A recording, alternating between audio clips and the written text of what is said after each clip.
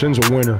As you guys asked me about him, he's a winner. He loves the big stage. He loves to compete. He loves to play. Sindarius Thornwell is putting himself alongside a lot of the legends of South Carolina basketball, the B.J. Mackeys, the Devin Downeys, the John Roaches, and so on. And it's because not only is he a magnificently talented player, it's because he is refusing to lose right now. Anything that he can do, he's going to do it, whether that's offense, defense, making a key steal, making a key basket, demanding the ball in a crucial time. He is the guy for the Gamecocks.